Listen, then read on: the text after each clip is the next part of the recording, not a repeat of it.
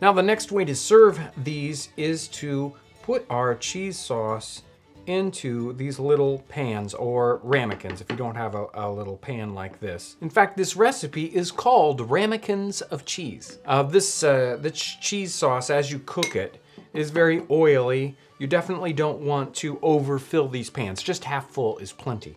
So these little dishes get put into the oven at 400 degrees. You can bake these or you can broil these, and you cook them until they get a nice little light brown color on the top, and then they're ready to serve to the table with little toasts.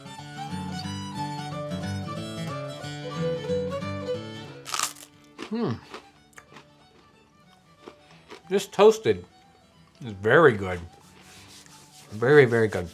You can see the oil does kind of separate and build up on this, but it still works out really nicely. I believe that the cheeses in the 18th century probably weren't as oily as the cheeses we have today, but this still works out so wonderful. It tastes great.